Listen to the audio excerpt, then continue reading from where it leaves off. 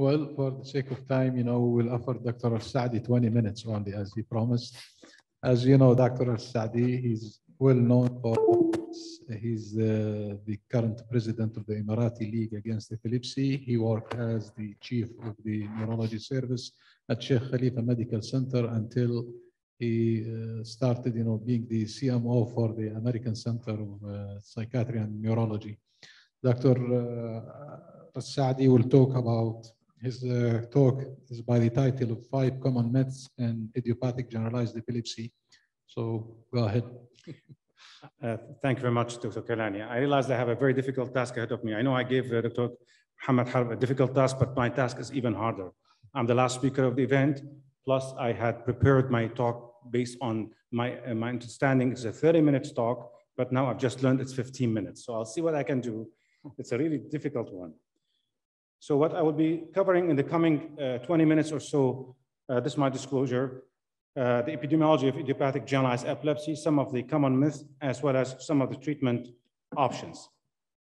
We know that idiopathic generalized epilepsy is a group or a spectrum of disorders with variable age of presentation, onset typically in early life, but we have some case reports of later onset generalized epilepsy. Most often they do respond to appropriate treatment, and about half of these patients may outgrow their seizures. So it's, as you can see here, it's basically a spectrum of disorders with a variable age of presentation. Most often these patients have normal IQ, specific EEG features, and they do respond to the appropriate treatment. This is based on a recent, I don't know why is that not synchronized? Okay, now it's synchronized, sorry, I didn't know that.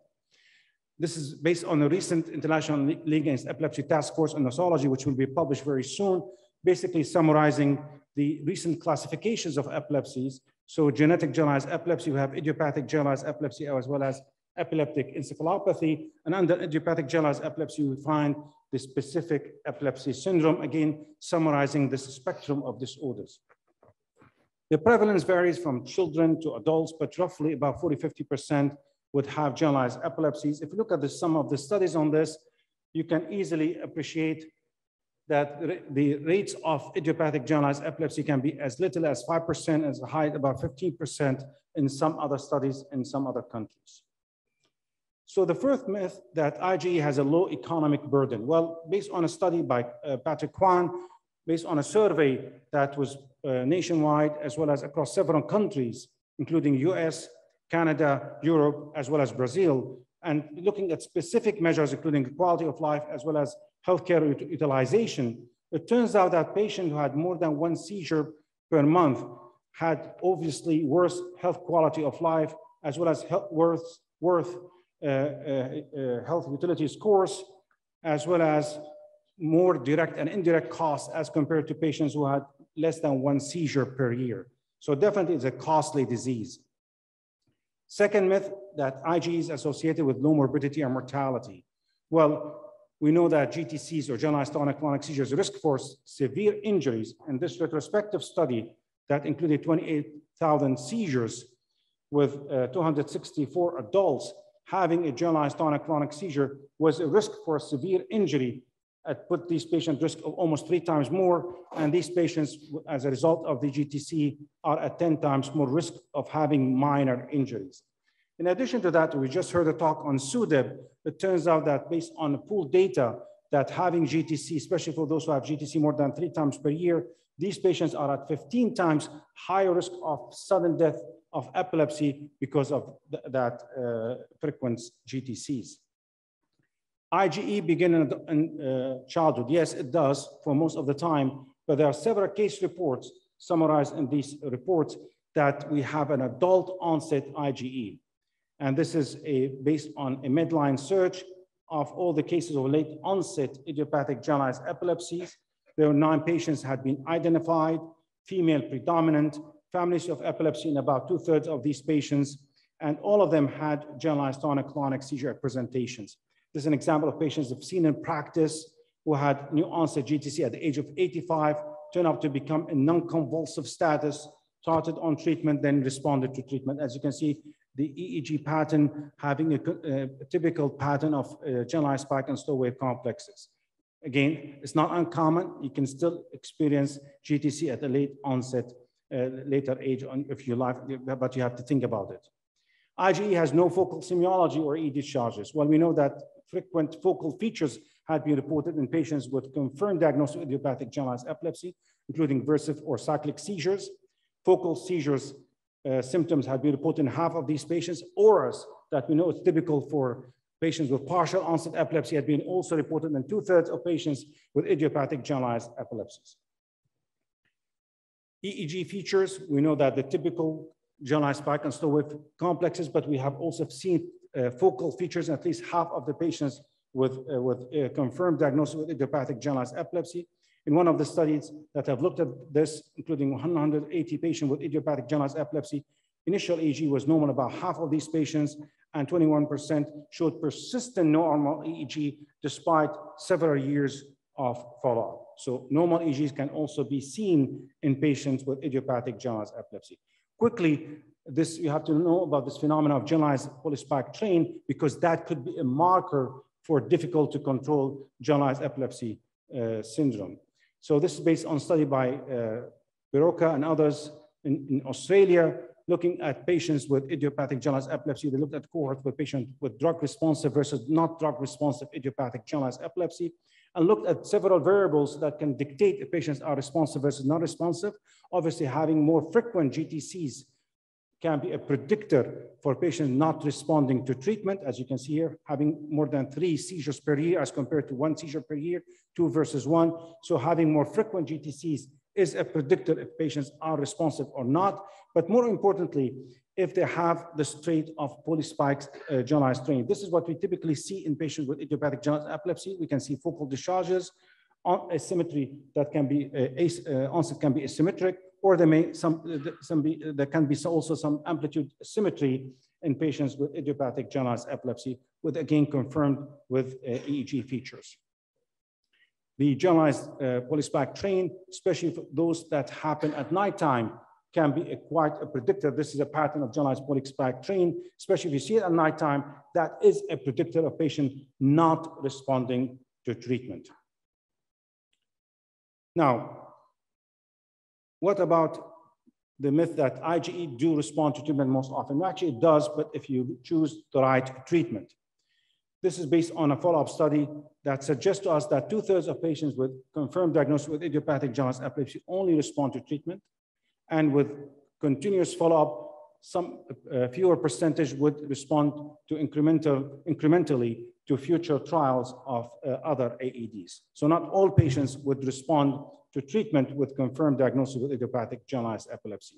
And indeed, there are some drugs that we consider them broad spectrum, meaning they can work for all seizure types, including obviously those with idiopathic generalized epilepsy. This is here. There are also a list of drugs that you definitely need to avoid because they could exacerbate some seizure types in patients with idiopathic generalized epilepsy, including carb, oxcarb, and other medications. This is a list of medications that you probably need to avoid in patients with idiopathic generalized epilepsy. Celine Bembadis looked at the phenomenon of pseudo-intractable epilepsy in patients with confirmed diagnosis of epilepsy. They were treated with wrong AEDs. Obviously, they did not respond to treatment, so they were pseudo-intractable because they were not using the appropriate anti-epileptic medication. And when they were switched to the right drug, they became responsive.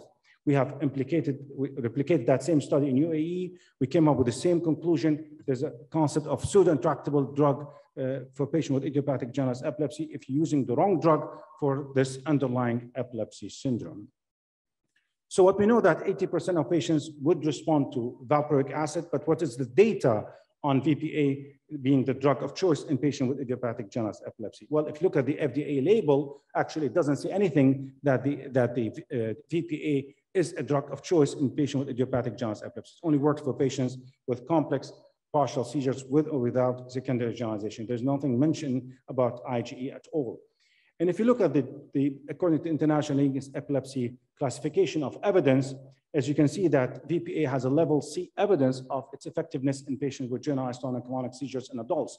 And in patients only with absence seizures have a level A evidence, but there's no evidence whatsoever in patients with generalized tonic-clonic seizures in adults.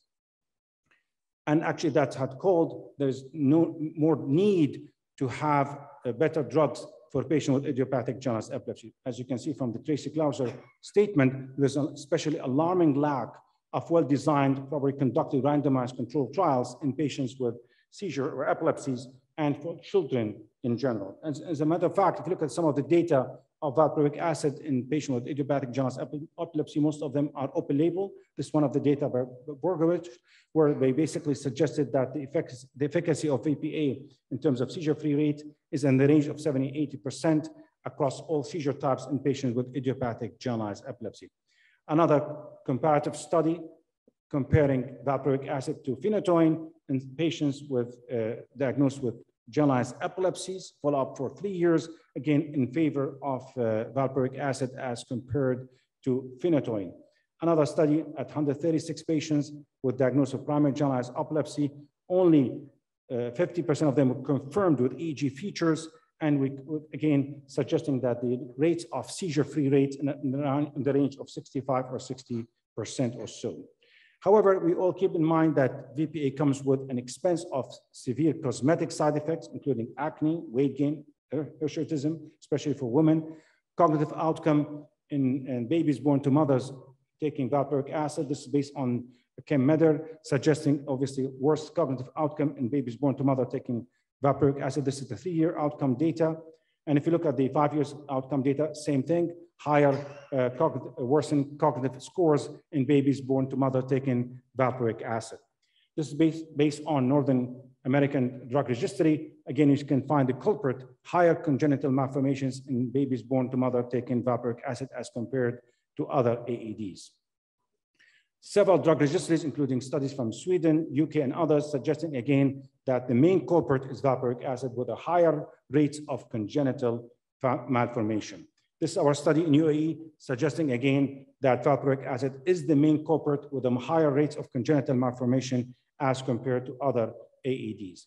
But it turns out that the rates of congenital malformation is dose dependent, meaning the higher the dose, the more likely you would encounter this increased risk of congenital malformation. And that is based on several drug registry studies, including the studies in UK, US, and others, including the studies in Europe.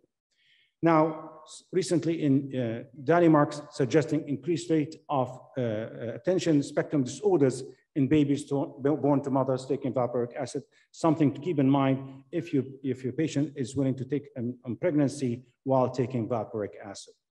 Now, what about lamotrigine? Lamotrigine can be an option, obviously, but there are several case reports suggesting increased risk of worsening myoclonic jerks in patients taking lamotrigine. This is the data by Chip Morris. Other data as well, suggesting several case reports of worsening myoclonic jerks in patients who are taking lamotrigine. Now, how does lamotrigine compare to valproic acid? This is based on the data by Kwan and Brody. We're openly comparing valproic acid to lamotrigine. Again, you see a higher responder rates, higher seizure-free rates in patients who are taking VPA as compared to patients who are taking lamotrigine. Now, another data from Poland suggesting the same thing, higher rates of seizure-free rates in patients who are taking valproic acid as compared to patients who are taking lamotrigine, in both patients with idiopathic generalized epilepsy as well as for those with confirmed diagnosis with juvenile myoclonic epilepsy. Now, what about topiramate? This is based on initial pivotal trials, Arroyo and others, who looked at the topiramate in randomized controlled trials in patients with epilepsy. Obviously, half of these patients had met the criteria for idiopathic generalized epilepsy, where patients were randomized to either higher dose of topiramate or lower dose of topiramate of 50 milligram. And this is based on a class 1 evidence, included, as I said, half of these patients had met the criteria for IGE. And as you can see here, higher rates of seizure-free rates in patients who are randomized to the higher rates of higher dosage of topiramate as compared to patients who are randomized to the smaller dose of topiramate. Now, how we can compare retrospectively or openly the various AEDs in patients with idiopathic generalized epilepsy. This is data by Nicholson, where suggesting again that valproic acid is still, unfortunately, the drug of first choice in these patients. This is based on 1,000 patients with breakdown of several epilepsy syndrome. And as you can see here, obviously the valproic acid is still the drug of first choice as compared to other medications. But more importantly, what happens if patient had failed valproic acid? Well, if patient had failed valproic acid because of poor tolerability or because of side effects, there's at least 12 to 15% chance that patient may respond to lamotrigine. Whereas if your patient had failed valproic acid because of lack of efficacy, none would respond to lamotrigine. A smaller percentage may respond to the combination of lamotrigine and valproic acid. We've heard the SANA trials with the first randomized trial that looked at one of the arms had patients with generalized epilepsies, where patients randomized to topiramate, lamotrigine, or valproic acid. As you can see here, that 2/3 of the cohort had met the criteria for idiopathic generalized epilepsy. Another third had unclassified epilepsy, and that for these patients had obviously randomized to the broad spectrum AEDs. And based on the trial, again, you can find that valproic acid is superior to either two arms of the treatment, including topiramate and lamotrigine. And lamotrigine is the most inferior as compared to valproic acid and topiramate, whereas topiramate was intermediate, but topiramate was worsened as compared to the other two arms of treatment in terms of tolerability. So again, suggesting overall that valproic acid is the first drug of choice in patients with idiopathic generalized epilepsy, but they have caution about the using valproic acid in women with childbearing age. Now, what about levetiracetam, broad spectrum AEDs with a proven efficacy in patients with JME as well as those with idiopathic generalized epilepsy? This is the data by Berkovich as an add-on trial for patients randomized based on double-blinded controlled trials who had failed several AEDs at baseline, randomized to placebo or to levetiracetam. And again, you can see here that included 140 patients with a severe breakdown of several epilepsy syndromes, including JME, as well as those with idiopathic generalized epilepsy. Half of these patients had been taking valproic acid, meaning had failed valproic acid. And you can see that across all the treatment arms, that levetiracetam was superior to placebo across all the treatment arms. And the cohort of patients with idiopathic generalized epilepsy who had failed several baseline anti-epileptic drugs. In terms of seizure-free rate, again, much in favor of levetiracetam as compared to placebo. So overall, levetiracetam is effective, well-tolerated, and safe medication for patients with idiopathic generalized epilepsy as an add-on treatment. Now, the perampanel is a last kid on the block that had been approved for indication of idiopathic generalized epilepsy, based on the data by Jackie French, with a class 1 evidence suggesting that perampanel is a good drug of efficacy in patients who had failed several anti-epileptic drugs. The data by Jackie French had included patients with confirmed diagnosis with idiopathic generalized epilepsy, had failed several anti-epileptic medication as baseline. And they, based on a double-blinded placebo-controlled trials, the incremental response of 2 milligram every week up to 8 milligram as compared to the placebo arm. You had 2 minutes. 5 minutes. I'll do it in 5 minutes. So half of these patients had met the criteria for idiopathic generalized epilepsy. And as you can see, this is a breakdown of the patients. And again, the data is in favor of perampanel as compared to the placebo in terms of reduction in seizure frequency, responder rates much in favor of perampanel. This is our data in UAE, suggesting the efficacy of perampanel in patients with idiopathic generalized epilepsy who had failed several anti-epileptic drugs. The data by Villanova had also suggested that perampanel is a good option in patients who had failed several drugs, including appropriate ones for idiopathic generalized epilepsy.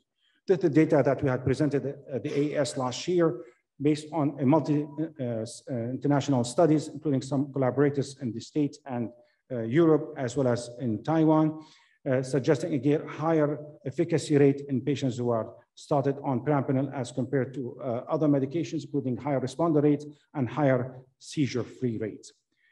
This is the work that we had published in the AES and will be presented again to the American Academy of Neurology, based on multinational, international studies that looked at patients who had randomized or who had started on perampanel as an add-on treatment and comparing the seizure-free rate in patients who are started on perampanel as compared to other medications.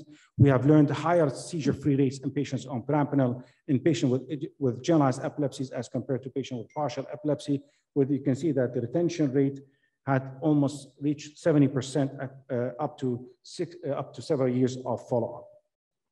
This is based on expert opinion. As you can see that valproic acid is still the drug of first choice, but other alternatives can be considered in patients who had failed valproic acid. Just to leave you with what we know so far about AEDs, there are drugs that are broad spectrum, meaning they work for both partial as well as generalized epilepsy, including valproic acid, lamotrigine, topiramate, zonegran, verapamil, and probably lamotrigine. We'll leave you with a final thought that uncontrolled idiopathic generalized epilepsy has substantial economic burden. IGE can develop in adults and even at a later age. Focal asymmetrical semiology as well as EEG changes can be seen in patients with idiopathic generalized epilepsy. Generalized polyspike train may be a marker for patients not responding to treatment, and 30% of patients with idiopathic generalized epilepsy can be drug resistant. And obviously you have to be aware of seizure aggravation by using the wrong advised AEDs in patients with idiopathic generalized epilepsy, specifically when you try sodium channel blocker. With that, I end, and thank you very much for your attention. Thank you very much, Dr. Taoufik, for being Misk al-Khitam and for keeping on time. May I ask Professor Harb to be with us, please, on the stage? I think our speaker from abroad, still two of them, Professor Garaner and Professor Bokhlil, is still with us. And thank you, the attendees, for bearing with us until this late. Yeah, good. And the session is open now for short questions, please. I have a question for Dr. Taoufik. Dr. Taoufik, if we have a patient with a JME and it's very difficult to treat, not responding to levetiracetam, and can we use lamotrigine in those patients? Although lamotrigine can exacerbate, but she's planning, she's married and she's planning seriously to get pregnant. So it's a very difficult scenario where the patient is really not responding at all to levetiracetam. So what is next after this? Well, in the patient, obviously, you talk about women with childbearing age or contemplating pregnancy. I think this is a question. Obviously, what we do in a case like this, you can, and a patient not responding to levetiracetam, you can add a small dose of valproic acid. Because as I said, I would say, unfortunately, valproic acid is still the drug of first choice in patients with idiopathic generalized epilepsy. And as you know, that the rates of congenital malformation in the case of VPA is dose dependent. So obviously, the lower the dose, the lower the risk. So a small dose of valproic acid combined with levetiracetam could be the best way moving forward. She's not pregnant. Well, even if she's contemplating pregnancy, as I said, small dose of valproic acid to control it. Well, the data on lamotrigine is quite mixed, but we know so far that lamotrigine could worsen the myoclonic jerk. So if in the patient with idiopathic generalized epilepsy, especially with those with JME who have a strong myoclonic jerks, I probably would avoid lamotrigine.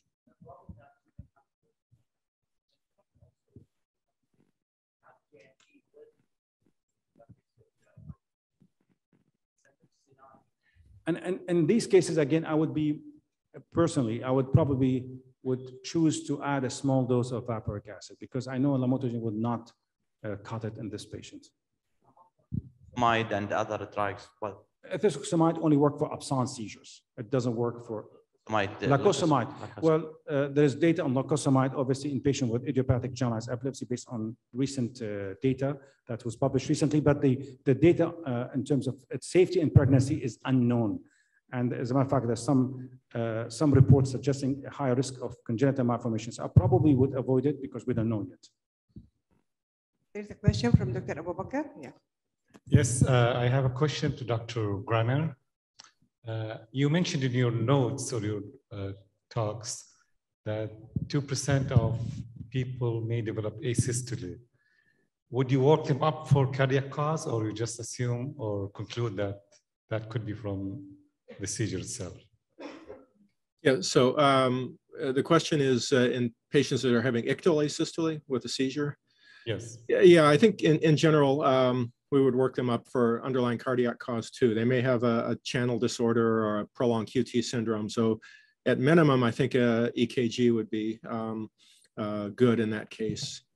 And sometimes we collaborate with cardiology too on those cases. And if the patient is refractory and we're not confident that we can completely control seizures, the patient may also benefit from a pacemaker to at least maintain the cardiac rates in the occurrence of a seizure. Thank you. I think there's a question from Dr. Naik. Dr. Taoufik Mohammed, thanks for the very detailed but fast talk. I have one observation and one question. Observation is that when you have idiopathic epilepsy, I found most of the patients who are treated with carbamazepine, phenytoin, all those who are not supposed to be used, and they aggravate and they send the patient to you with 2 or 3 medication. The question is, if you have repeated EEG showing a focal discharge from a same leads, would you investigate them further with a PET scan or send them to an epileptic center where there may be a focus which we or you call them cryptogenic, that you don't have the method to diagnose them? Thank you. Obviously, if they are intractable, yes, they should be referred to epilepsy surgery programs or epilepsy programs for further evaluation. But you have to keep in mind that focal features had been reported in patients with confirmed diagnosis with idiopathic generalized epilepsy. But they have persistent focal features on their EEGs, obviously, especially if those who are refractory, meaning not responding to several appropriate AEDs, I would definitely consider them for referral for epilepsy unit for further evaluation. Absolutely. Dr. Taoufik, thank you very much. As Dr. Naik said, you were very quick. We could not digest all what you said, full of information. In those who are resistant to a series of epileptics, is there a room for clonazepam or clobazam? I'm not a believer of clonazepam being an anti-seizure medication. But you are now stuck. I personally would not use clonazepam because we know that patients on clonazepam, they would develop tolerance to the effect of clonazepam. You may see some good response early on, but later on, I don't think it's a good choice. And since I have Dr. Basil with us here, I'd like to hear his thoughts on clonazepam as a choice in patients with idiopathic generalized epilepsy. So I'll refer it back to you, Basil. Yeah, I agree with you. I would avoid it. On the other hand, I would consider clobazam.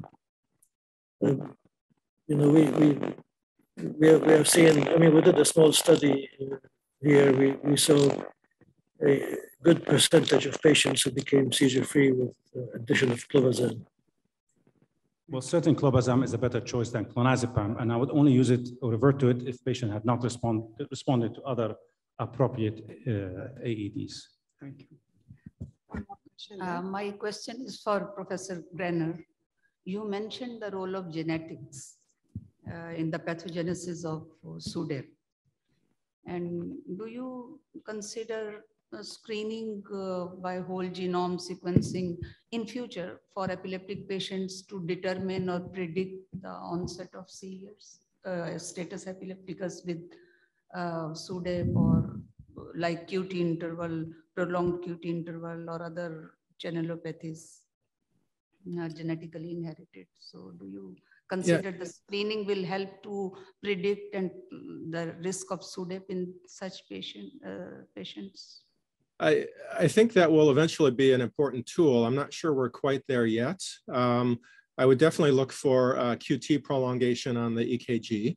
And in patients that have that, they may warrant further cardiology evaluation and perhaps genetic testing. I have to admit, I'm not as attuned to the cardiac mechanisms of SUDEP as I am to the respiratory mechanisms. And it's probably the case, this would be my bias, is that cardiac mechanisms, especially underlying genetic cardiac mechanisms, probably account for a very small minority of SUDEP cases, whereas the majority appear to be it appears to be sufficient to have had a convulsion in bed with your face in the pillow, not waking up and not breathing properly, even if your heart is normal. So I think there's a lot yet to be learned about underlying cardiac risk factors and genetics. At our center, we're not currently screening for those, but I think in the future we probably will be. No more questions? So if no more questions, I would like to thank the speakers from abroad, Dr. Eric, Dr. Graner, Dr. Abu Khalil, Dr. Muhammad Harb as well here, and my co-chairs. And thank you for staying till late and enjoy the evening. Thank you.